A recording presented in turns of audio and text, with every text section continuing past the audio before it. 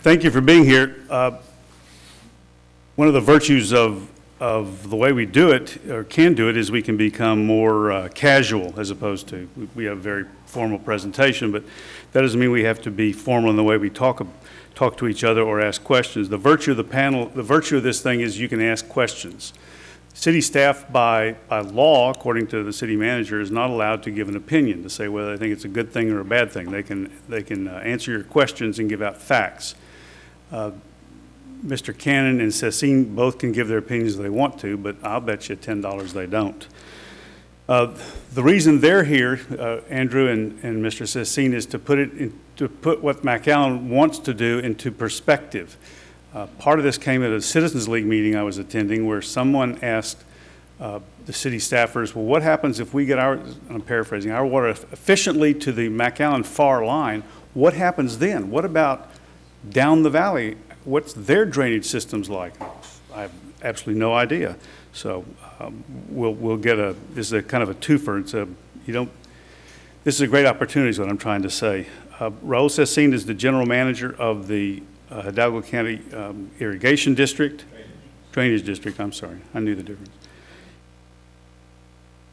Andrew Cannon is with the Metropolitan Planning Organization, which is, as I said, something that a lot of people don't hear about, but it's actually pretty important, very essential in how we get funding for roads and how roads are planned for. Yvette Barrera is the city engineer in McAllen, and Patricia Longoria is was the interim traffic manager, but are you now? Still interim, okay. We're going to hear from them, and then that'll prompt questions. So write down your questions, and we'll go from there. And if we go till 8 o'clock, we'll stop then. And if it wears itself out before then, we'll all call Miller time. I shouldn't do that. We'll all go home. All right, who wants to go first? Andrew? The tell. That's a giveaway right there.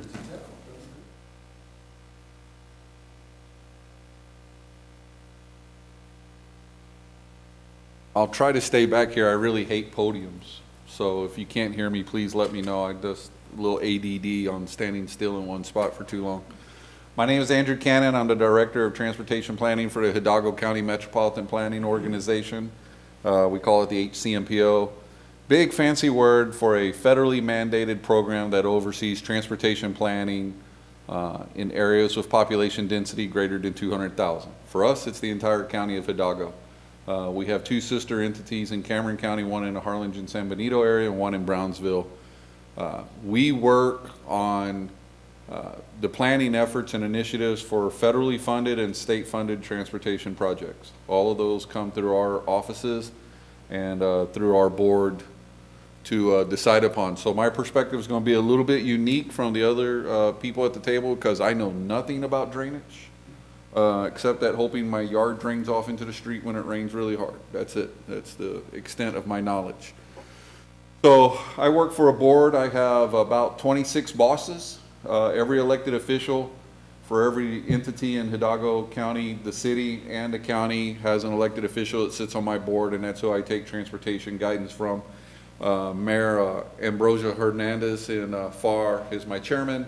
Joseph Palacios, County Commissioner, Precinct 4 is my vice chairman, and David Suarez, the mayor of Weslaco, is my secretary, and then the other elected officials along with transit representatives sit on my board, and that's who we take guidance from. So as I said, we're a federally mandated program. I'm paid 100% from your nice tax dollars when you go to the fuel pump. So please quit buying Priuses and Teslas. I'd like you all to go out and buy F-350s and Hummers. Make more trips to the pump. We need more money, more revenue. I'd really appreciate that. Unless I could get everybody to just agree to let me raise your gas taxes 20 cents, then I'd really like to do that. So, but at the sake of not being shot, Fern shaking her head, no, I will just go with buy bigger vehicles. So, my office does a lot of different things. I think I have a really great staff that does a lot of different things good. Some of it is visualization. I just wanted to show this, be able to brag on my staff for a minute. The picture on the left is bicentennial, as it is or as it was before construction began. The picture on the right is an illustration my staff created of what Bicentennial will look like when all that mayhem that you have to drive through is completed. These are part of the tools that we go out to the public with when we're talking about projects, because it's a little easier to understand than a one-dimensional line on a map. Not everybody can necessarily understand, well, you're doing away with the on-ramp or whatever and overpasses. So it's just a little bit of what we do to try to better illustrate projects. So some more of what we do. Our organization, through the leadership of our elected officials, we popped $2.6 million into the Interstate Illumination Project. We're doing all of Interstate 2 within Hidalgo County and all of I-69C, all the way up north of, well, just to Edinburgh. Edinburgh's done some of their own. We're not doing the part that McAllen did. McAllen actually got an energy grant, and they were way ahead of us on that curve and changed out all of theirs to LED lighting. This process is really close to being completed. Officially, the timeline is August.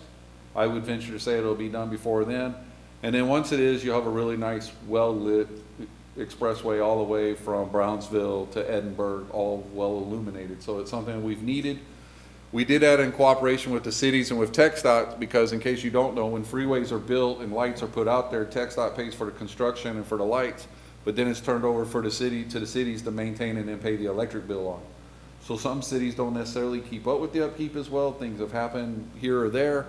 So we worked out something to where we were able to go back and put some money into that, some federal dollars, and get all that done and changed out all the lighting to LED. It'll last forever. Very low draw on the electric bill for the cities. Most importantly, a huge safety factor when traveling along the expressway. One of the biggest projects we have in the books right now, I-69 interchange. I'm sure some of you probably made it to a public meeting. It was about 6 months ago. We're really looking forward to move forward with this project. As you can see, the limits of the project are much greater than just the interchange. It goes west just to the edge of the city of FAR, east into San Juan, and then north just shy of the Edinburgh city limits. And this is not only to address the interchange itself and added capacity there, but also to address some of the overpasses. Some of the overpasses need to be raised to meet the new minimum standards because trucks are getting taller, freight is getting bigger. So that's part of the project. We have $150 million on this project right now. We're hoping to be working with TxDOT to secure more funding for that. I'm not really certain. I don't have a let date to tell you, but we're hoping to, TxDOT's going through the environmental process, which means public meetings to get your feedback to see which way you think this project would be best suited for the valley. Drainage. This is the only drainage project in 15 years almost of me doing this I've ever had on my books. We have $19 million in for a project that will directly impact the construction of the new courthouse. And that is to do a rehab project on University Drive from 10th all the way over to, I apologize, what is that? McCall? Yes. All the way to McCall, and one of the scopes that we're looking at is the incorporation of a line there to meet the flooding needs that happen in the square area. This is a project that was secured by Commissioner Palacios some time ago. We are in discussions with TxDOT because the scope of this project may be changing, but the funding for it is identified, and we do have it on the books right now to be able to move forward with. Because 107 west needs a little rehabilitation. 107 east towards the expressway definitely needs some rehabilitation. We have areas on the roadway where the crown of the road is actually much, much higher than the curbside. Generally, we're used to like a 2% grade for runoff. It's much greater than that. It needs to be addressed, and it would give us an opportunity to be able to do that and meet the needs of the outfall for getting the water out of the square area as well as that courthouse project moves forward. It's not specifically for that project, but it would address some of the flooding that happens in the area when that project is underway. These are our long-range plans. This is everything I have on our books in cooperation with TxDOT for the next 25 years, which is how far out we plan for. As you can see, the red projects are projects that we have completed. The most important part of it are the projects that are in blue that are projects that we have no funding for. So we're not moving forward with yet. It's just these are conceptual. The important thing about our organization, which works completely different than the rest of the federal government, I'm not really certain why, but we have no projects in our plan that are not funded. I legally cannot put a project in there that does not have real money associated with it and identified for 25 years on our plan. So we're very restricted on our budget. But as you can see, it's pretty dynamic. Some of the, I don't know if this will show up, I guess it does a little bit. Some of the projects we're a little most excited about would be this 1925 project, because that would connect up here in Cameron County with the Northern Causeway. We have individuals like myself. I live in far north McAllen, so I would never go down to 100. I would simply take this route over to the new causeway to be able to access the island. Of course, the county loop. We know that the RMA is moving forward with this, and as well as some of these other projects that they have funded, trying to get additional funding for this project that also connects up with the Donna Bridge. This project is very important to the city of FAR and to the city of Donna, more to the city of FAR, so that we can get trucks out from running through the middle of the city and onto an expressway facility and out. And then I guess some of you may have attended, if not seen it in the paper, about State Highway 68, which is the project that runs north from Interstate 2 and will eventually connect back up with I-69C. And then of course the La Jolla bypass is underway now, which is an expressway facility that would move the traffic away from La Jolla north, so that way you don't have all that traffic through town during, near the school zones. It's a safety issue, so that project's funded and moving forward. In a nutshell, that's everything I do. I know it was really fast. I like putting that out there just for giggles. Something, no, we don't have anything like that here. I grew up in Houston. That's more like Houston or maybe Austin, but that's something we try to avoid in our planning process, so that's for giggles. And I do have this. I know people have asked. I've actually been on Davis's radio station a couple of times talking about this. We are hopeful that there is a merger of the three entities all into one. It would make us the 5th largest in the state. Something we need to do because we would secure a great deal of money, and we're just shooting ourselves in the foot by not doing this. In fact, we're the only TxDOT district in the state that has more than one MPO in the district, because it's, I guess, Friday night lights type things that have been going on for decades, far longer than I've lived here. But yeah, so we're hoping to tap into some of that money. And then of course, if I can ever answer any questions for you, I'm available besides tonight to be able to do so. With that, that's all I have, Davis. Can you put that back up? Oh, yeah. Wait a minute, the county. That one? Yeah. Oh. It was so dark without it, that's all. Oh, well, I'm reading it, it's just that it's a light source. All right, if that prompted questions, like I have one about the second causeway, but I'm going to hold that question until the question time. We also want to acknowledge two county commissioners, two city commissioners. We have Omar Quintanilla, who represents the district. I don't know if this is your district or not. No, it's 3. Is this your district? No. This is JJ's district, JJ Zamora. This is his district. They're here to watch. I doubt they're here to keep the city staff in line, but I mean, I don't really know what goes on behind closed doors.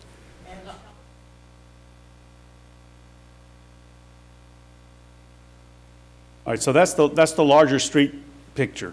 One of the things I hope Patricia will address is, because I've heard the mayor say it at least once in city meetings, is what about east-west traffic? How do we get east-west traffic moving faster? I thought that was a great idea.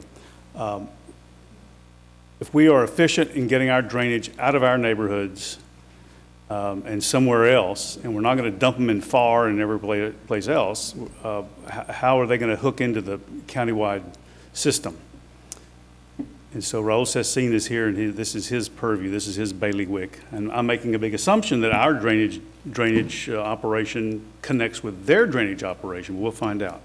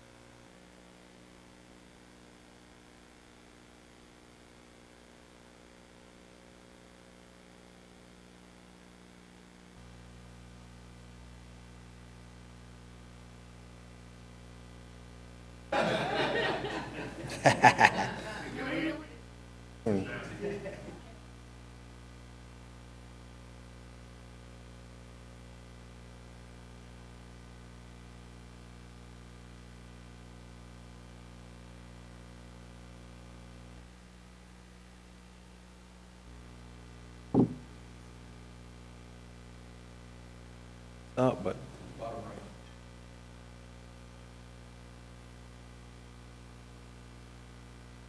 thoughts? No, I can't get it.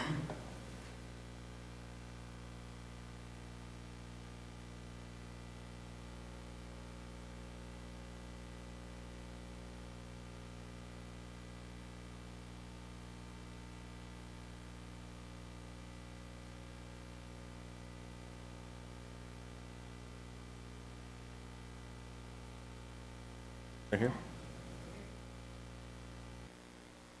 Yeah.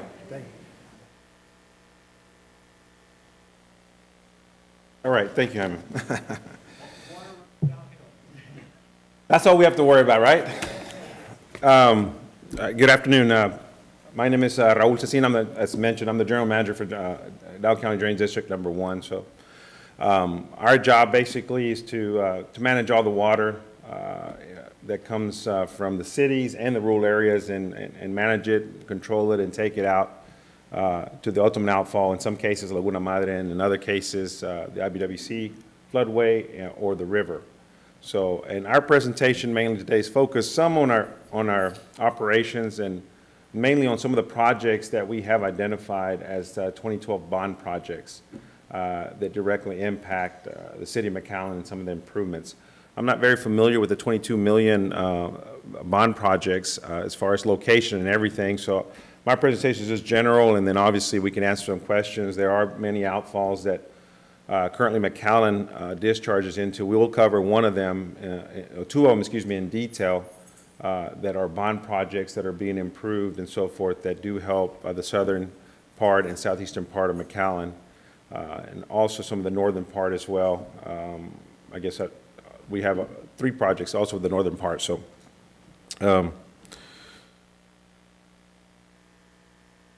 can you tell by the color of the slide where I went, you know, we got a lot of Aggies and a lot of Longhorns here, but I'm a Crimson Tide man myself, so roll Tide. Anyway, so our drainage district, we currently have 584 miles that we maintain at the district, and out of that we have 328 that we have through interlocals and 256 that we own.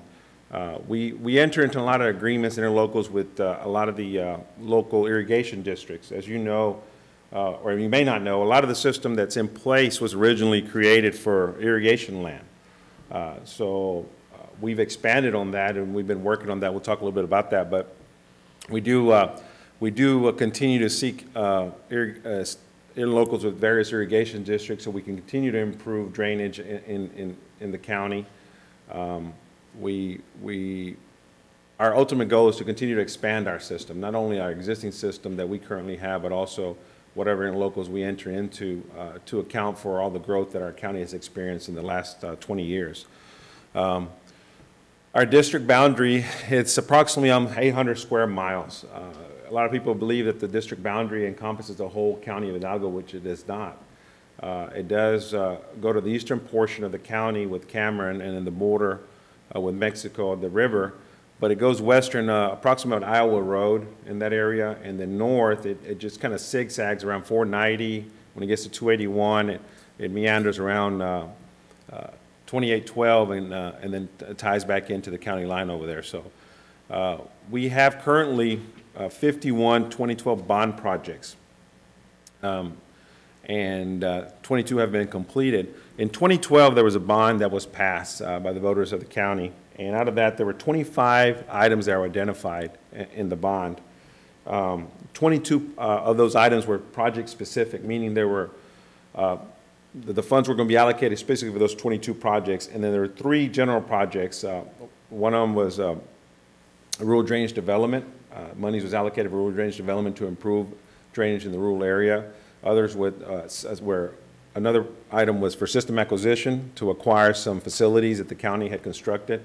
and the last one was for weirs, various weirs that we improved. So even though we had 25, we actually have 51 because of those 3 that have spur into many projects that we've done countywide. So, and out of that, we have 46 non-bond projects that we're working on right now. And as it says, the list keeps growing. You know, we keep adding work through partnerships with the municipalities, partnerships we have with the irrigation district and so forth, as I mentioned. So we keep working to improve drainage in our county by taking drainage to areas that currently don't have any. So we have 23 administrative positions, 154 maintenance and operation positions, and this is our staff here. Out of that, I'm a licensed engineer. It's the first one that has been at the district, running the district. I've been there for 3 years now.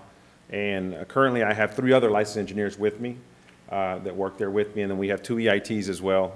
So we've staffed up with some engineers. Obviously, to run the drainage district, you need to have an understanding of water and drainage and so forth. So we've done that in the last 3 years. One day we hope to be as big as McAllen and have as many engineers as they do. So I think they have like 20 or something. I don't know, something like that. So anyway, let's see. This is just our county map, as I was mentioning. You know, the county line runs all the way, and you don't see it all the way to the north. But this is basically our boundary, that yellow that you see there. So it doesn't really encompass the whole county. Under the water code, we're able to take any improvements or take any water that comes from the watershed into our area and manage it. So that's how a lot of the projects, a lot of natural flow that comes from the north and the west, everything naturally flows basically southeasterly from west to east, as you know, all the way through Cameron and Willacy County. We have a natural ridge that exists basically around the 495 area or so, and they call it the Mission Ridge, and that starts over here on the west, and it comes all the way through right here by the floodway. So any water that's actually south of that ridge goes into the IBWC floodway. And you see the floodway right here. And for those that don't know, the IBWC floodway is actually the floodway that is used during heavy rain events when the river water needs to be diverted. I don't know if you recall, we had that diversion here recently. So that's what that floodway does. Water is diverted from the river so it can be managed downstream so we don't flood Cameron County. And it does come through here, and it parallels our channel and comes out here into the Laguna Madre. So that's what that floodway serves, but it also serves at outfalls for a lot of our ditches, both that flow from north to south and some that flow from south to north into the floodway itself. And then on the eastern part of the county as well, we have a lot of our systems that flow into that floodway.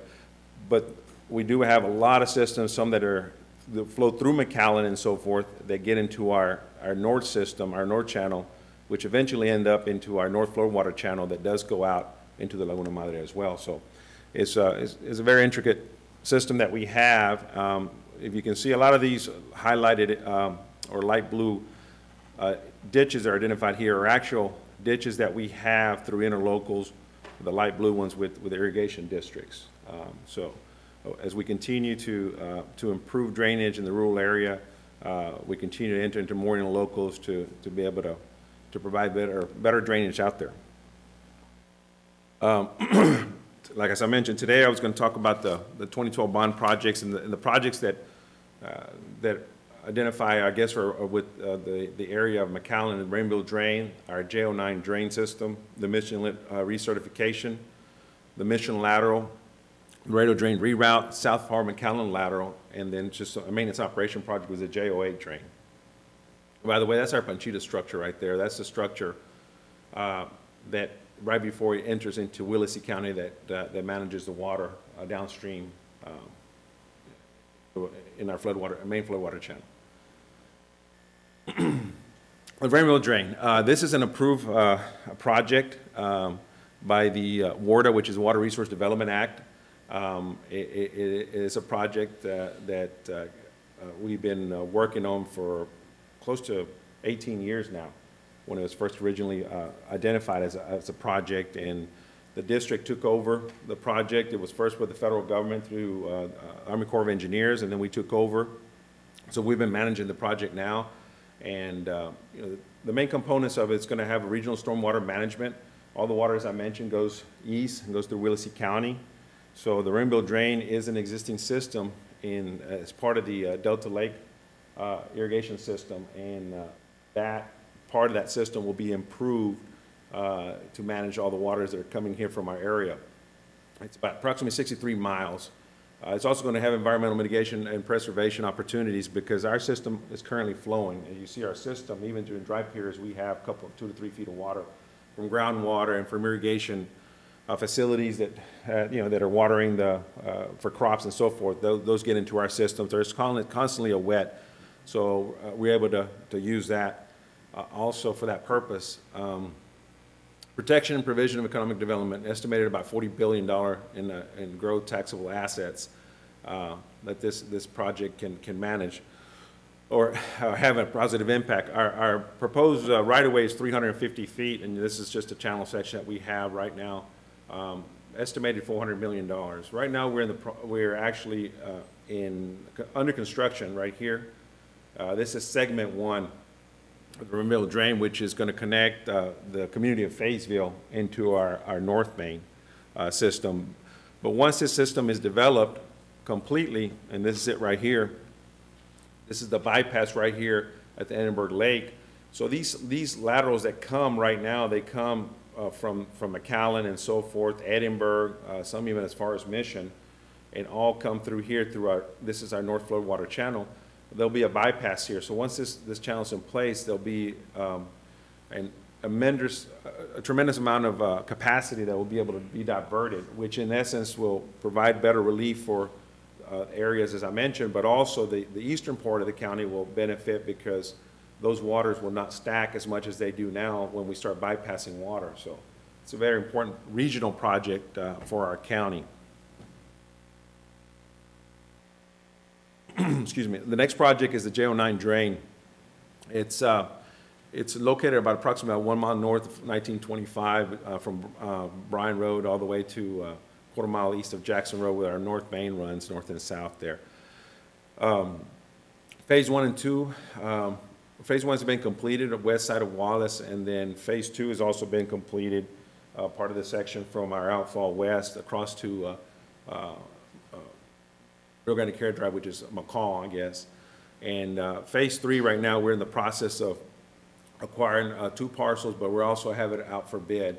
So this drain is scheduled to be completed at the end of this year. We're aggressively excavating it and pursuing it. So estimated right now is $8.7 million. This is basically the location of this drain here.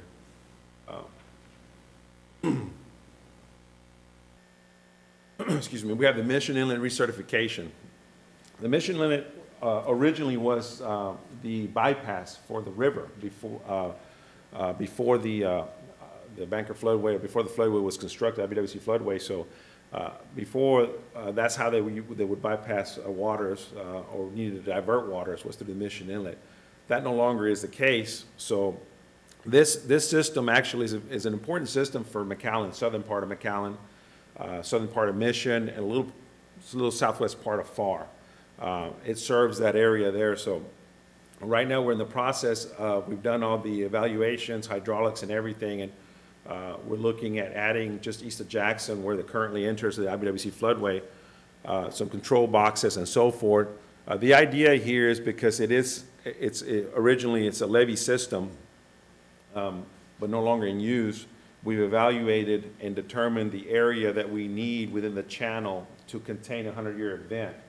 And then the rest of it, our objective is also to take it out of the flood zone and make it, into developable property. So we're estimating about 670 acres west of Cimarron that could be taken out. And then with some improvements with the boxes and some channel improvements and so forth, an additional 830 acres could be taken out. So combination of about 1,500 acres that could be released back for the tax rolls, for improvements and so forth. So, and we're working with McAllen, actually Mr. Carlos Gonzalez, the PUB engineer has reached out to us because McAllen's interested, since it's could be a water feature on the southern part of McAllen and so forth. So working with McAllen, the cost for that project is $14 million. This is it right here. As I mentioned, it serves Mission, South Mission. All this is South McAllen. And you've got the airport right here, and then part of, when it crosses Jackson Road, you've got the southwest part of FAR that it serves as well. So, and this system, as I mentioned, once this a letter map revision based on field is issued by FEMA, we'll be able to start releasing some of those properties. And it's just an aerial picture of the drain current condition. The Mission Lateral, this was a small project that I identified on the bond. You know, originally, the plan was to extend a 10 by 10 box that exists there. We went out for bids, came in over budget. So what I did, now that we have in-house engineering, I said, well, let's reevaluate and see what the real need is, because as I mentioned, our system is primarily agricultural. And we don't have the capacity, you know, to dump too much water. We have to regulate and manage the water as it moves downstream. So we evaluated for a 25-year event, and we've determined that based on that evaluation that no work is needed at this time. And that being because the issue here is not really at this intersection at Benson. The problem that we're having is, well, you don't see it here, but it's at Conway. And the idea was to try to improve this, to try to improve the Conway, but we've determined that the Conway crossing is really what we need to focus on to improve better water flow. So, this project is basically not needed in our opinion for the 25-year event. The rate of drain reroute. This is a project that we have multiple twin 114 aluminized type 2 asphalt coated concrete line CMP pipe between Uvalde and what's the road? I believe Colbath on the south side of right, Uvalde and Colbath. That's our rate of drain. The system actually that you just saw before here, this system right here, it's our Mission Lateral, and this is our McAllen Mission system. From here, the water actually goes north, and from here it goes south. And this goes into the WDC floodway eventually, and this goes north, meanders north, and eventually gets into our North Flow water channel over there by the Rainbow Drain that I mentioned. So the work that we're looking at is down here, south of 83. We had some issues with the pipe. There were some connections that were done that weakened the backfill, the fine silts that were around the pipe. It started eroding away. I think McAllen had an issue with one of the roads. I think there was an issue. I don't know if it was a full collapse, or there were some issues there. So we put that as a bond issuance, got an evaluation, went through different options, and the option that we had to use because of the confined area that we had to work with regarding some residents that were in the area and so forth, it didn't allow us to do a traditional method of just opening and removing and setting boxes. We had to do a slip line type of system, and cost for that project actually came in at $5.6 million. And that project's been fully completed, so, and that's in location right there. This is what it looks like right now. So, the confined area right here that we had to work with, and there wasn't just enough physical space.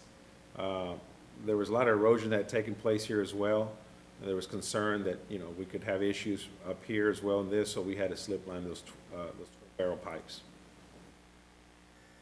The South Far McAllen lateral. This is a lateral that it's about 4.5 miles that runs southeasterly, and it serves both McAllen and Far. There's a split there at 83 where waters from, I guess, central east of McAllen comes in, and also from Far, and it crosses and meanders southeasterly direction. It gets up at the IBWC floodway. Currently, we have a project. We have a project at the floodway where we're adding boxes to increase the gravity flow into the system, and we're also putting staging areas for pumps. We're doing that in all our floodway projects. This is one of several that we have ongoing where we're increasing the capacity during a rain event, but when we have to close the gates because of the floodway being full where they divert river water, we have to be pumping water over it. So we're setting staging areas so we can bring in portable pumps and continue to move water over the levee when the gates get closed. Right now it's under construction. It's about 50% complete, and that's a $1.049 million project. So this is where it originates the drain, and this is where the work is being done. There's a McAllen drain that goes this way, and there's a FAR drain that comes here. So there's a split there of water that comes in from McAllen and FAR, though. But Las Tiendas Mall in that area, I think if you drive by there, you'll see it. The J08 drain, this is a project that's located just south of Monte Cristo. It actually originates east of McCall, and it travels westerly all the way currently to Ware Road, but eventually it'll extend all the way west to Conway. This system, serves a lot of the area, current area that I mentioned, but also is an important outfall for the Tres Lagos development that's happening in McAllen right now. AMM school and then all the growth that's going on in that area, this system's going to manage that water. We've already improved some of that area east of there with some bench systems that we like to do, because it not only allows for more water to be accommodated in the system, but also facilitates maintenance for long term. So it's a good maintenance and operation projects that we like doing at the district. Project's about 98% complete, and we just got some concrete riprap and stuff at the ends to work on. So basically this is it right here. This is our main McCall, and it goes all the way west to Ware Road, and this is what their Tres Lagos development is happening right now. And that's just a picture there. Maintenance and operation projects in general. We continue to improve drainage in our county, adopting subdivision requirements that require additional attention. Obviously, as more rooftop streets get put in, we want to make sure the water is managed. McAllen's real good. A lot of the cities, even though the district manages, we manage the whole county, we still have to tell the cities, you have to manage your water, and you have to keep it, hold it, and release it at the existing rate, what it would be without any improvements. And McAllen's been real good about requiring detention facilities and improvements to make sure they manage the water, they don't dump it downstream. It doesn't all end up downstream and affecting everybody else. And all the other cities are also doing that. We're doing that. We're improving, as I mentioned, our requirements. And we actively are also improving the drainage by taking the existing drainage ditches that we have and creating a bench system that will allow for an efficient way for maintenance while creating more volume in the system. So, we take existing systems, and you can see the bench here. And this ditch, as a matter of fact, is this one that we finished here. We partnered with the school district in this case. So we get an easement from them. This ditch was basically something like this, where you see next to the road. It was like this here. We partnered with the school district because during Dolly, all this was underwater. So we partnered with them. We were able to go in there and move the ditch, which is a big safety. We addressed a big safety issue. Not only did we move it, we created probably double the volume in the system. So these type of maintenance and operation projects in the long run will help us be more efficient in our maintenance, because instead of having big equipment to have to clean it when it's just a typical V-shaped ditch, when we have these benches like this, we can get our shredders in place, run with them, and continue to. This is one that we're working currently right now. If you go out there now in Curry, actually most of this work is already done from Alamo Road, quarter mile west, and Alamo Road all the way to Sharp, but we're continuing all the way about half a mile east of Sharp. So that's under construction now. And again, in this system, we're probably doubling capacity as well. This is one of the areas that got hit heavy during Hurricane Dolly. So that's one of the ways that we're trying to work within our existing right-of-way to facilitate maintenance, but at the same time create more volume. So I think McAllen does a lot of that in their system. They did a lot of that work as well, but they did more of a flat slope type of excavate a lot of the areas. So And then last, report illegal dumping. You know, a lot of people say, hey, you know, I don't know why we're flooding. You know, we're having issues. This is a real case here. We had a subdivision where kept on complaining, well, we're flooding, you know, a little bit of rain, 2-inch rain, and we flood. So through the precinct asked for assistance, and we said, sure, let's go. You know, let's go look at it. The drain ditch is right here. Traditionally, the district doesn't work inside the subdivision. That's really the responsibility of the precincts, but we are there to help. So we went and pulled out. As you can see, this pipe is all full of debris, trash, everything. You can see here there's a mattress, you know, in one of our systems. You can see here, I don't know, probably 40, 50 bags of trash here. And then obviously this is after an event, everything floating to the pipe. So, you know, it's very important. We always promote, hey, report illegal dumping. You know, it may not be, you know, it's not something that is that important, I guess, at times when it's dry, but when it's wet like this, you can see what could happen. You know, and that's really contributes to a lot of the flooding issues that we have.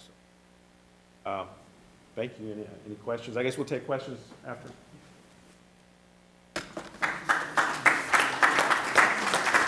Oh, I'd like to acknowledge that we do have our Commissioner-elect, Ms. Torres here, so, from Precinct 4. She's part of the, I think she has part of North McAllen as well, so. We'll want to get your home phone and personal cell, too, just in case. I can say one of my fondest memories was the late 60s, I think, at the Cotton Bowl, January the 1st, when that was still a big deal. Well, you're an Aggie, Yvette, unless you lied on your resume. Your class, A&M, she's an A&M engineer. Yeah, I remember when the Aggies beat, the only time, I guess, was Alabama. All right, enough of that. All right, so now you got the overview. The question I want, I think Yvette should address is how does this project, what does it have to do with that? And I think I'm also right in saying these schematics in some cases go back more than 100 years when the drainage districts were first put in and the irrigation districts were first put in. Stuff was all done. I was told that the ridge, that the railroad track along Old 83 is on a high point. The railroad knew that back 100 years ago. And maybe you can also talk about pervious and impervious surfaces. There's a little touch of Austin for you and how that fits into the drainage plans. Yvette Barrera is the city engineer, one of the many, many, many engineers they have at the City of McAllen. And I was told for some reason the city just loves engineers, licensed engineers. She also was for a short period of time director of traffic operations. So you'll get more questions. I've got your questions in my pocket. Keep on writing them out, and we'll get to the fun part later on, the funner part.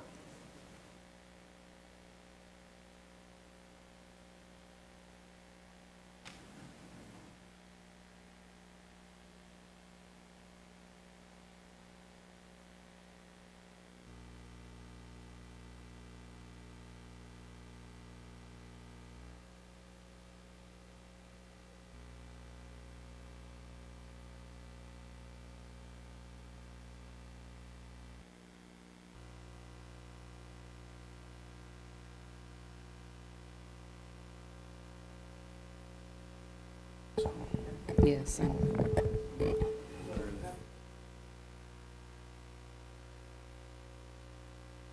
Yes, ma'am, I'm ready.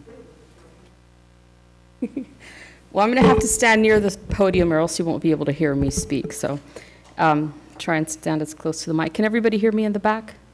Just want to make sure. All right, very good. So I know Davis, well, first I'd like to touch upon the subject of our many engineers in our engineering department. I'm the director of the engineering department. We actually have 6 licensed engineers in our office. That's all. We don't have 20. We have 1 licensed engineer, although we do the work of 20. We have 1 licensed engineer in our traffic operations division as well. And so I'm here to present information regarding a proposed bond for 2018. I know Davis had asked some additional questions. We have actually a prepared presentation, and maybe to touch on some of the issues that he brought up, we could do that after the presentation during the question and answer period. More specifically, we're here to address the two propositions that are in the bond, Proposition A for drainage improvements, which I will discuss, and Proposition B for traffic operations, which Patricia will discuss. That is a Spanish version, just to remind all our participants that we have the presentation online on our McAllen website in Spanish as well. So if there's any family members or any friends that are Spanish speakers, you can encourage them to visit the website. The presentation is translated on the website. So to start off with, in 2015, the City of McAllen conducted a citizen survey, actually hired a company called ETC to conduct that, ETC Institute to conduct that survey. As a result of that survey, I'm sorry, I keep moving this computer. As a result of that survey, our residents indicated that there were some issues that they would like to see addressed. And two of those issues were related, one was related to traffic and the other was related to drainage. And so our city commission said based upon the survey, they wanted the staff to put together some action plans so we can address these two major issues that our citizens were looking at. So the first one is drainage. So staff went back, took a look at our master drainage plan that was last updated in 2008. We took that plan, we met with our Public Works Department, our Traffic Operations Division, sat down and looked at what are the areas that our staff is going out there and addressing, where are they having to close down roadways, where are they having to install pumps, what are the issues that the staff is facing. We went back and took an inventory of calls that we received from our citizens regarding drainage-related issues. We compiled that list and developed cost estimates for those projects. We also developed criteria to analyze and set priorities to each of those projects. Was there water actually getting into the homes? Was the water just maintained in the roadway? So using that criteria, we developed a ranking system for those projects and updated our storm drainage master plan. We also conducted an inventory of our drainage system so that we can better use the infrastructure that we have in place. We're also working on our plans, continue to work on them, to replace aging infrastructure, to study areas that are recently annexed, and to develop a stormwater quality monitoring ordinance. On the traffic side, we were looking at how can we improve mobility within the city. And particularly, we were focusing on our signals and how to improve signal coordination. And so we're looking at installing new traffic controllers, doing signal detection that goes beyond what we normally do, completing a congestion management study, and improving on our traffic control center, actually creating a live traffic control center. And then also looking at what are the intersection improvements that we can propose and move forward with. So in order to do and put these action plans into place, we need funding. So we went back and looked at what are our current funding sources, what funds do we have available, where are we lacking in funds, and how can we pay for these improvements. Using our city's capital improvement funds based on the rates that we have funded projects in previous years, we estimate that it would take approximately 60 years to complete these projects using those existing funding sources. And part of that is because our funding sources have decreased over the years. In the past, we received several $1 million from gas royalties, $3, $4, $5 million a year on those gas royalties. Those are down to in the range of $100,000 to $300,000 a year now. And so we have several revenue sources similar to the gas royalties that have decreased. So we can't go with the same pay-as-you-go system that the city had implemented in the past, and we need to look at what are those additional funding sources that we can pursue in order to get projects completed. So what's being proposed? Let's take a little bit more detailed look into the drainage portion for Proposition A. So between 2006 and 2009, I would like to say that the city has not just been sitting idly and not working on projects. We have been implementing drainage improvements. In that period, we completed approximately $1.92 million of drainage infrastructure. That basically shows the area of those projects. Through 2011, we added $3.73 million for a total of $5.65 million of drainage infrastructure. Through 2014, we added another $8.28 million. And through 2018, we added an additional $1.71 million for a total of $15.64 million of drainage improvement projects from 2006 to 2018. There were other funding sources besides the CIP program. Went back and looked at how much of our CIP funding sources were actually allocated to this. It comes out at an average of approximately $350,000 per year, which is where we got the time frame estimate for the 60 years to complete the projects. So when we're looking at this and we're proposing the projects for the bond, we're looking at $22 million worth of improvements for 23 projects, and those are identified in red. This is the list of the projects, and I would encourage you to go to our website and you can get be able to see these projects in more detail, and if you have any questions, you can contact my office, and we can provide you additional information on specific projects or specific areas. Again, there's 23 projects valued at $22 million worth of improvements.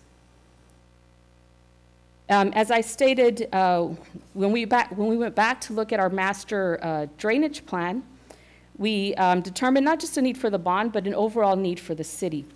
And that includes approximately $48.9 million worth of drainage improvements, the bond being one of the sources for approximately the $22 million that I mentioned. So what were the other sources that we're looking at to complete the $48.9 million worth of improvements? We're looking to use one of our traditional, which is a CIP, approximately $2 million. We're also looking through CDBG, Community Development Block Grants, approximately $1.5 million. Unfortunately, those funds can only be used in low-income-based areas, so we're limited to the area that those can cover. Our staff has also applied and received for grants through the Hazard Mitigation Grant Program. We have been awarded $5.2 million worth of grants, and those grants basically become available anytime a federal disaster is declared in Texas. It opens up funds on a competitive basis to all cities and counties, local governments in Texas. On a competitive basis, even though McAllen does not flood, we can still apply for those grants, which is what my staff has been doing. And we have been successful in receiving, as I mentioned, $5.2 million, and we received a notice. We have 2 more applications out there right now. Notice that we were receiving another approximately $1 million to be able to, one of our projects on our master plan, to be able to fund one of those projects as well. The city also developed a TERS. It's a TERS 2, and it's an area that's basically along the expressway near the convention center towards the mall area.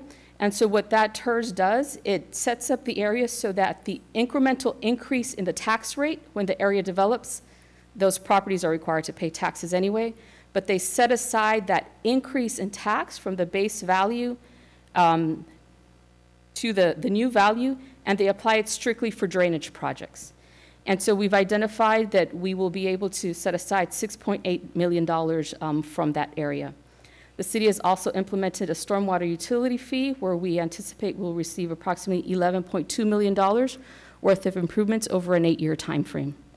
And then lastly, we have the bond, which we're looking, or we're proposing for $22 million for those projects that we had identified. I'm going to turn it over to Patricia, and she's going to review the traffic operations portion.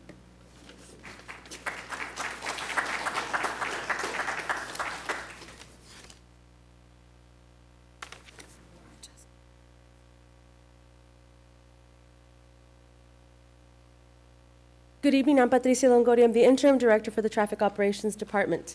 So I'll be speaking on the traffic improvement portion of the bond.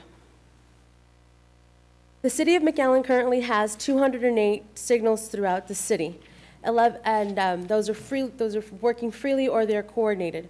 We have 11 corridors that we're working towards coordinating. Our major north and south are, of course, McCall Road, 2nd Street, 10th Street, Bicentennial Boulevard, 23rd Street, and Ware Road. Davis will be happy to know that we're also going to try to address the east and west corridors, which are Trenton Road, Dove Avenue, Nolana Avenue, Pecan Boulevard, and Business 83. About 2 years ago, the city purchased a central traffic management system called Centrax. The Centrax has 2 benefits. It gives us a real-time monitoring of signal equipment. So the way it works now is if a signal is malfunctioning or we're not having proper detection at the signal, we wait until the citizens call us, or the police department will call us if it's flashing. And so then they'll notify our staff will go out there and troubleshoot the signal or signal cabinet or try to figure out what's going on. That tech will return to the office, load up the necessary equipment, and then go address the problem. It takes a little while. What's really cool about this Centrax is once it's connected to, once we have communications with that signal, it'll give us a real-time notification of what's going on, whether it's the detection or whether it's the controller, if there was a short. It'll tell us what's going on, so the tech will address the signal at first visit. It'll become more efficient. The second benefit of Centrax, it'll also give us a remote, we'll be able to address the coordination remotely. We'll be able to look at it from the central management center, and we'll be able to adjust timing. We're also, as we connect our signals to the fiber communications, we're also installing cameras and with the police department. And so this will also give us an opportunity to watch the traffic and see whether there was some event in the area that may have caused congestion, or if our traffic signals are working great, or if there's a little bit of adjustment that we can do, which can also be done remotely with the system. So to get our signals talking to Centrax, we need to do some upgrades. So some of our infrastructure is 20 and more years old, so we're trying to get them connected to fiber, which is what will give us our communication. So we're upgrading to these new controllers with their Cobalt controllers, and they give us the opportunity to connect to fiber.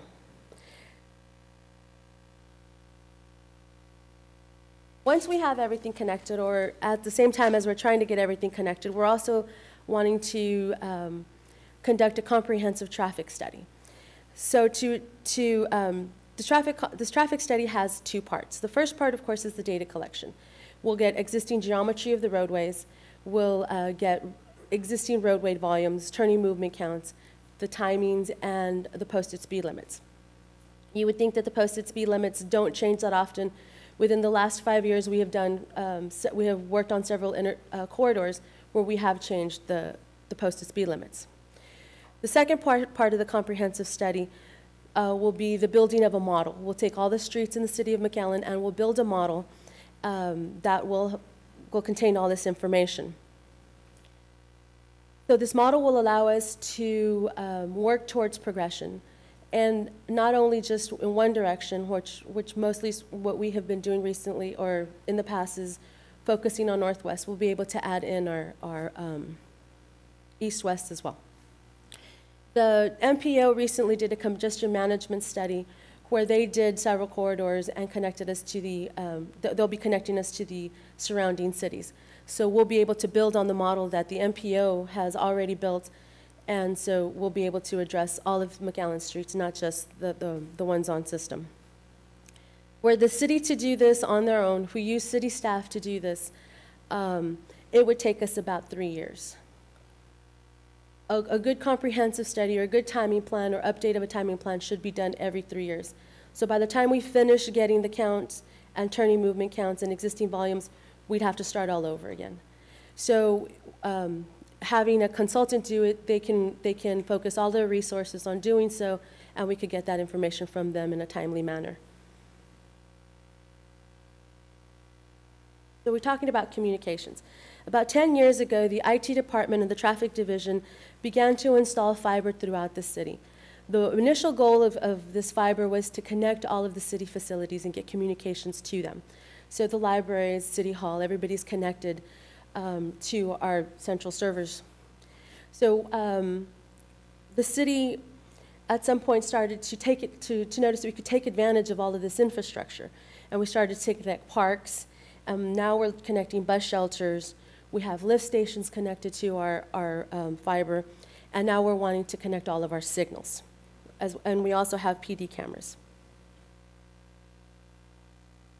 So this is kind of what our network looks like right now. The blue is all the existing fibers. Like I said, our first focus was connecting city facilities.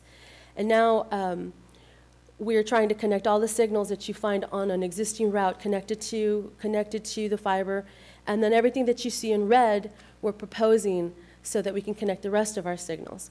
But like I said, we are trying to take advantage of this infrastructure, not only install or invest just for signal connection. We're also getting PD cameras and connecting lift stations and so on and so forth. This is our central traffic management center. It's a little one. It's not that big, but this is where all the magic will happen. Once we've gotten our comprehensive study and our model put together, we'll have staff will be able to monitor what's going on in real time in traffic, and then we'll be able to make the proper adjustments. So Proposition B is the traffic improvements. It comes to $3 million. Cabinets and controllers are $1.3 million. The fiber is $1 million. What's really cool about the fiber is because we are partnering with other entities within the city, mainly transit, they're able to help us with the infrastructure. So we're leveraging, we're doing an 80-20 match. So we come up with 20% and transit will pay for the other 80%. So we're able to really capitalize on our investment. And of course, the engineering is the $750,000. So to recap, Proposition A is $2 million. It will address 23 drainage projects. Proposition B is $3 million, and it will address signal equipment upgrades, communications, and a comprehensive traffic study. So what will this cost you? Were both propositions to pass? It's $2 a month, which comes to $24 a year for an average home value of $128,000. Early voting starts April 23rd and will run to May 1st. Election day is May 5th. And you can get more information on our website, which is www.mcallen.net/bond 2018. Thank you. The website's easy to navigate. I realized I didn't have a list of the coming attractions because they're going to do this more times. I think we're the only non-city group that I know of that's doing this. The rest are, no. Never mind. There are other people doing this too, apparently. But next Monday at the Palmview Community Center, there'll be an event like this starting at 5:30. Tuesday, back here at 5:30. April the 18th. Pardon me. April the 18th, Wednesday, we'll be at the Lark Community Center. And then on Thursday, April the 26th, 5:30 at the Tres Lagos Community Center. Okay, we've heard, I think the table has been set. The question occurred to me was how it only costs us X number of dollars, $2 a month. Now, how are they going to pay this back? Is this, they're going to raise our taxes or what? Yes. All your mics are hot, so you can just participate as you. Yes, so a bond is an increase in your taxes, so it's paid with your annual tax bill, property tax bill. It's based on the property value of your business home. So what do we pay now? I don't. I'll have to get back with you on that rate. Do you know when that would start? Would be, this is 2018, so if it passes May the 5th, goes into effect immediately, and you will pay that then. It doesn't go into effect immediately. The city would need to first sell the bonds or go through the process of selling those bonds. Okay. And after that process is approved, it would be implemented. Another question about this. If the bond issue is passed, how will it affect seniors' tax exemption?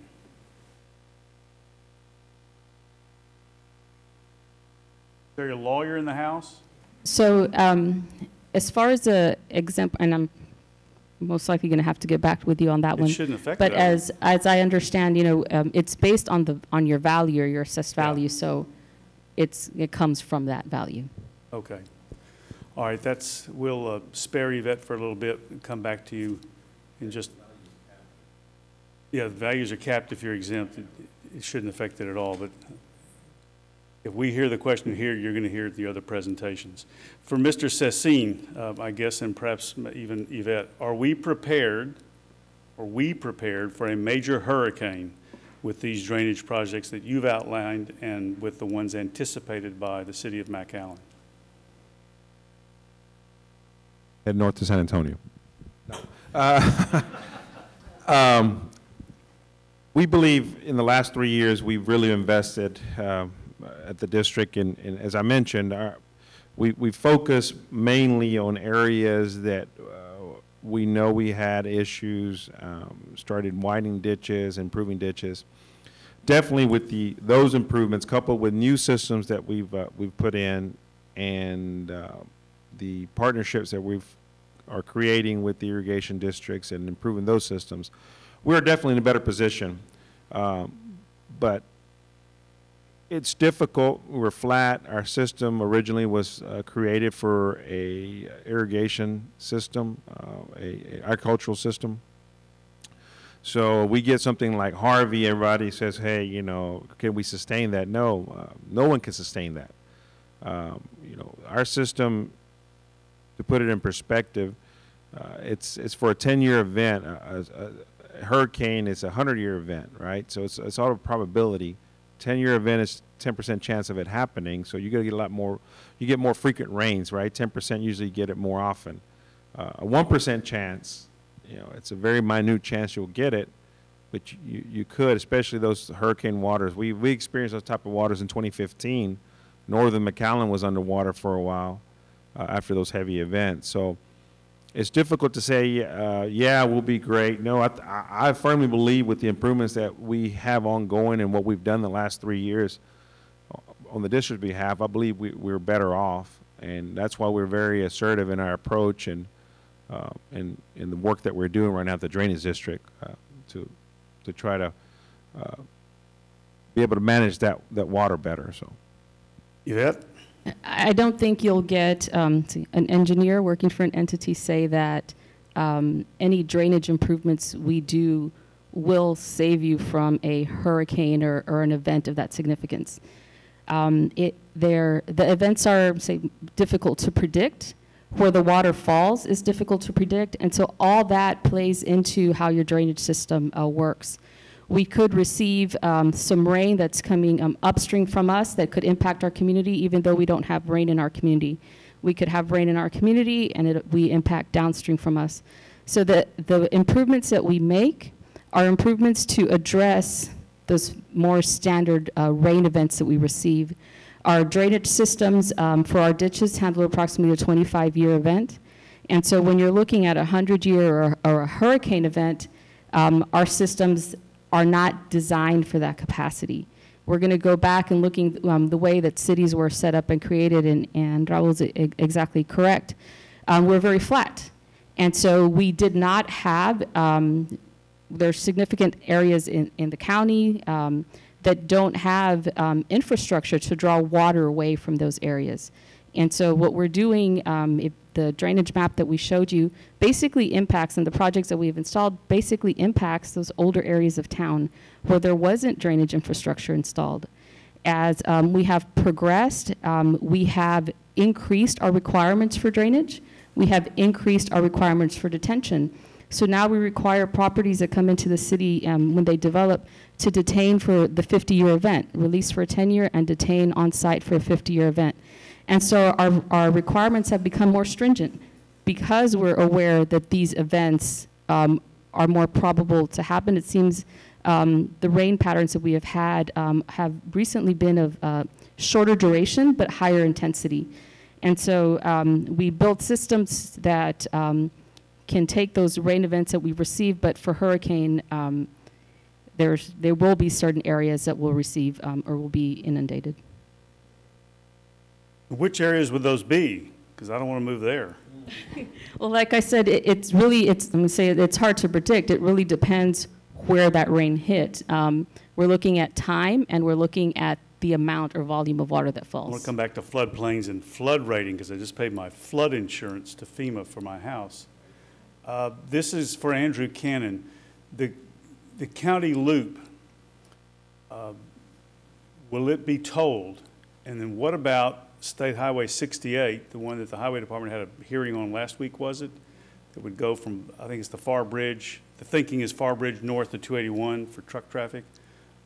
That's supposed to be tolled too, so can you address those? Right now, State Highway 68 goes from Interstate 2 at the Valverde area north, curves back around in Edinburgh to I-69C. It is slated at this moment to be a toll road facility. Need to find a way to be able to pay for it, and that's one tool in which they have to be able to leverage those funds to go back to it. There are free access roads being built in the plan as a part of that, frontage roads. So there will be a free facility to that as well. As far as the county loop, I know at one time they had talked about that all being a loop project, but we know that the RMA has projects that are underway now that are free portions, and those are part of the county loop, so I couldn't say that the entire loop system would be tolled by any means. Is your organization, the MPO, involved in Highway 68, or is that strictly a? No, we're involved with that. We were fortunate enough to work with Representative Martinez, Armando, and to receive the funding for that. We got about $88 million from the state, and that has to go through the MPO for the planning process in coordination with TxDOT. $55 million of that was for construction from Monte Cristo down to Interstate 2 for the first phase of the frontage roads. We're hoping, working with TxDOT, to include the overpasses at the major arteries. Well, we'll need that, so that way we can do that now. They'll be cheaper to be able to incorporate now than in a couple of years. And the other remaining $30 million was to make sure that all of the environmental for the entire project was done at one time, so that could all be taken care of now. So yeah, all the funding for that and the planning came on that end came through in partnership with TxDOT through our board. Okay. Got a question for Patricia and then one for Yvette.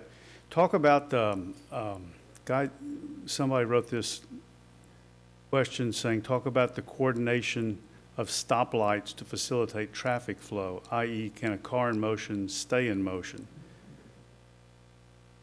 So that's what the comprehensive traffic study is trying to accomplish. We're trying to build, of course, the model, and that'll help us create the progression. Now, you won't be able to start at one end of McAllen and go all the way through. We do have, like, east and west, north and south. You'll have to stop here and there, but we're trying to get you through efficiently, and building this model will allow us to do so, and getting the modern counts, today's counts. Is there any thinking, and I guess this is a city commission decision, to take, pick an east-west road and to greatly improve it, take it from 2 lanes, 4 lanes to 8 lanes or something, or to double stack it or something like that? Is there any thinking about that, maybe even further out, that you're aware of? I got a question. Are you talking about for traffic movement, Davis? Yeah. Well, the problem with that, and I want to share something, is, and people don't think about it much, what Patricia was talking about with the coordination of signals is what's most important. When you take a 2-lane road, and if it's got 20 vehicles at it sitting at a light and you widen it to 4 lanes, it still has 20 vehicles in it. It's just that they're spread out across 4 lanes. With what they're doing, they're implementing greater synchronization along those signals in a corridor so you can move those 20 vehicles through there succinctly, yeah, and make some progress with it. Widening some roadways for added capacity in some areas just doesn't make any sense, and that's part of the process that we go through in the partnerships with the city or with the county, depending on where the project is. Because again, you could have 20 at 2 or you could have 20 at 4 lanes. If the lights aren't working properly and you don't have that synchronization through the corridor, you're not going to move any more traffic than you would just by widening the roadway. If you get the $3 million, do you know how fast people could drive on these major thoroughfares, the designated crosstown traffic thoroughfares, at what rate of speed? Well, you can only go as fast as the speed limit.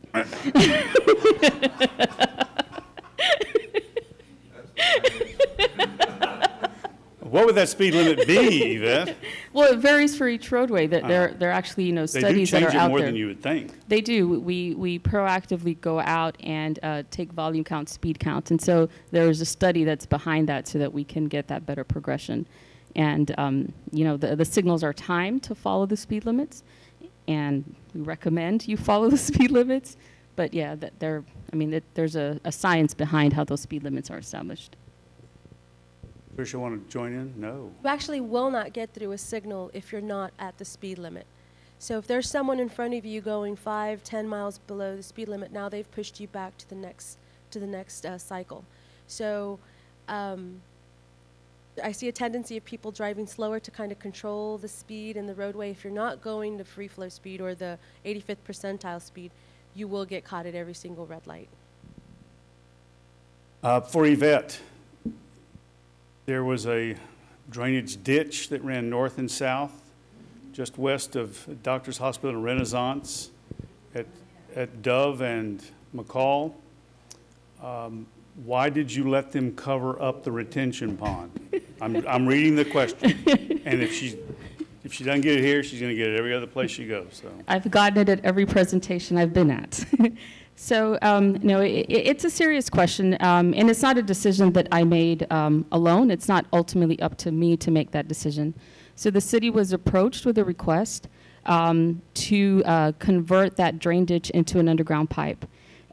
We met with the City of Edinburgh and the developer of that site, and we asked them to complete a drainage study to confirm that the impact of placing that ditch underground would not negatively impact the surrounding area.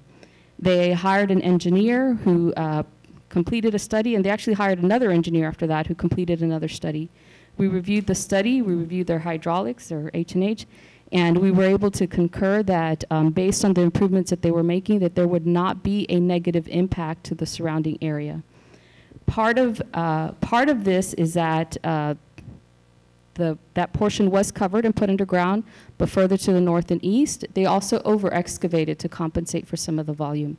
So there were various, a couple of things that were done to mitigate, such as that additional excavation.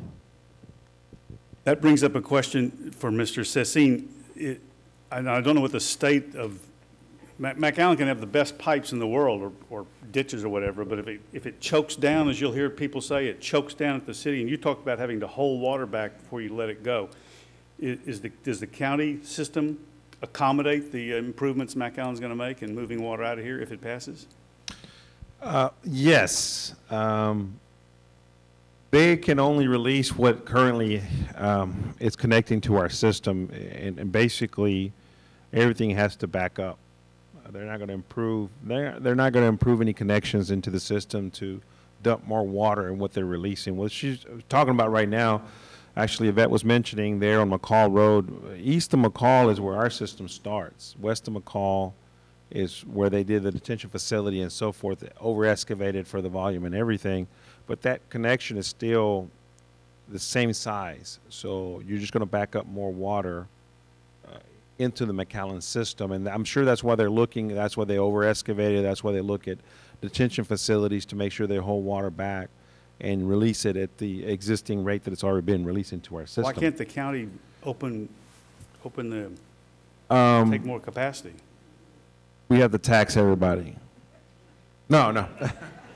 No more taxes. That's my next question. No, no, what we would have to do is seriously, we'd have to improve our downstream system.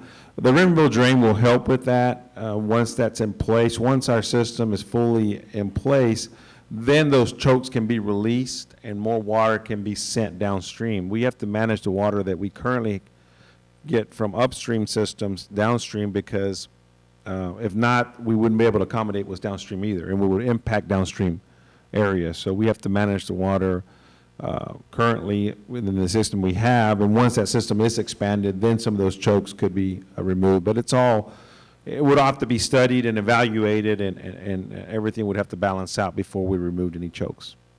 Can I add to that?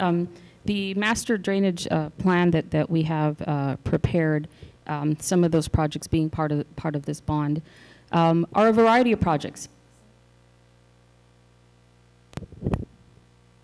Hello? Okay. Some of them are within existing subdivisions, as I mentioned, and we're extending drainage lines to them. But we're also making improvements to our existing drain ditches. So we're widening ditches for additional volume, additional capacity. We're building additional detention facilities, similar to the existing detention facilities that we have. And so it's not just dumping additional water into the system. We're also looking at additional capacity to hold that water. For Andrew Cannon, if your funding comes from gasoline sales, what other ways can you be funded? What about the thousands of trucks crossing the border into the U.S.?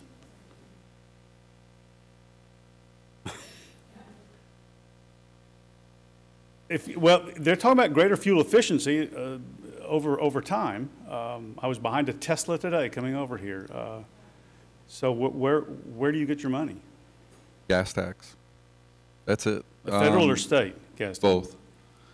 Both. Something, I mean, I don't think most people think about it, is that our gas tax system we have now, our federal gas tax hasn't been raised since 1991, is the last time it's gone up.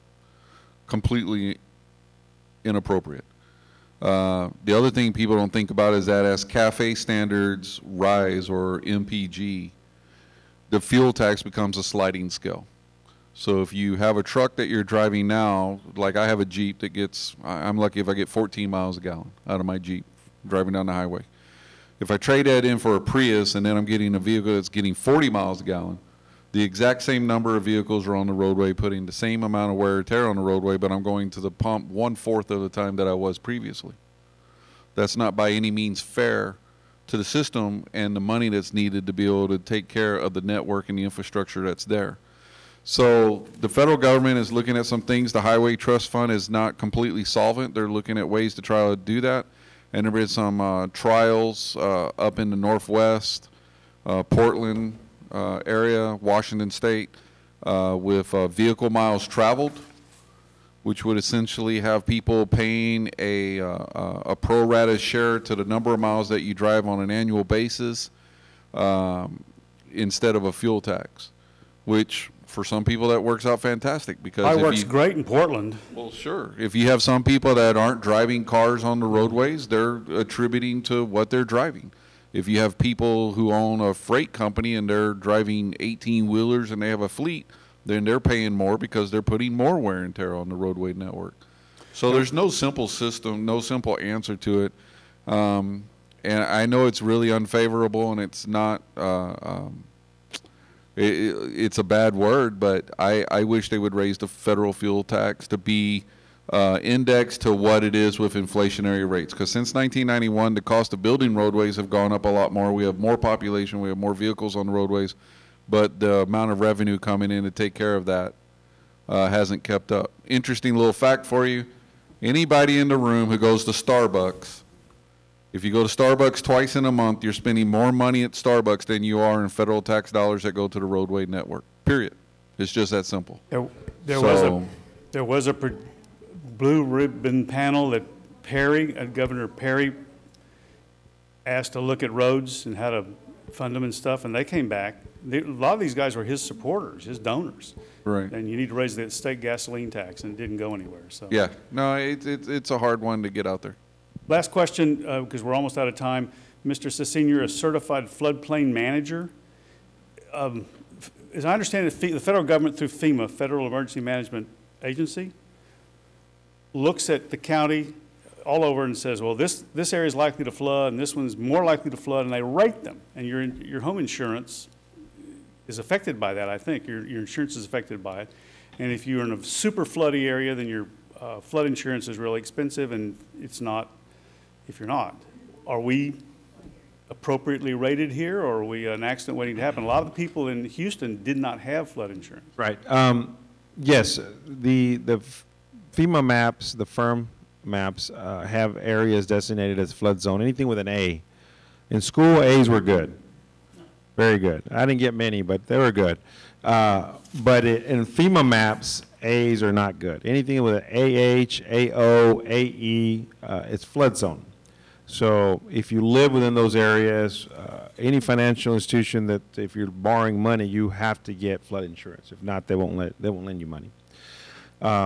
So our maps are not up to date in some areas. There was some revisions that were done maybe 15 years ago, I believe it was, something like that. We're working now with FEMA. One of the issues that we're going to be working on or actively pursuing is the certification, or excuse me, accreditation of the levees. The levees were improved in our county already. They have been certified by the IBWC meaning that any water that gets diverted, it's going to be held in check, which it was proven here recently. But part of the requirement is that in order for FEMA to accredit the levees, you have to do a land side study, which means that any system that comes into the levee from the land side, from cities of McAllen, FAR, Donna, all those cities, and our systems as well, that hit the levees, have to be evaluated and have to be accounted for and see what kind of effect that could have on the levee on the land side. We're working with the FEMA, we're going to work with the Texas Water Development Board to look at that. In order for our maps to be updated, that study has to happen first. Levees have to be accredited, and then FEMA will look at updating our maps, which hopefully will represent more of a true Flood risk. Yeah, flood risk, because some areas that currently are in flood zones may not be, and some areas that are in our current maps are not designated flood zones actually are. So, Well, I applaud all four of you for your patience, if nothing else, to have to sort through all that stuff. That's something. Thank you very much for being here. We appreciate it.